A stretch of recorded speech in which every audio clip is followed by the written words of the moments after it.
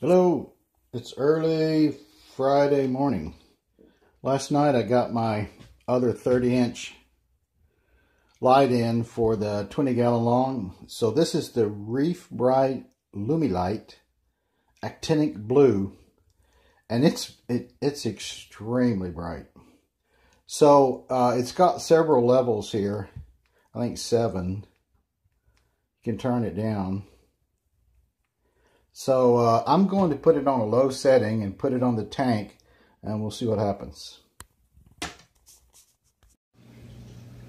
Okay, here it is on the little tank.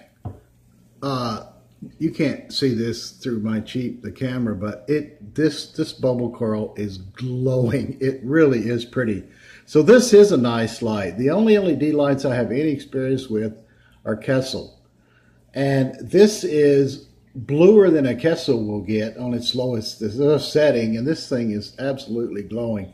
I've turned the 50-50 off, so now I got to turn the 50-50 back on and find some acceptable level of blue that doesn't irritate this coral. I'll keep you updated. Okay, I got them both installed, and my trained par eyeballs tell me that that is way enough light for what I want to do in this tank.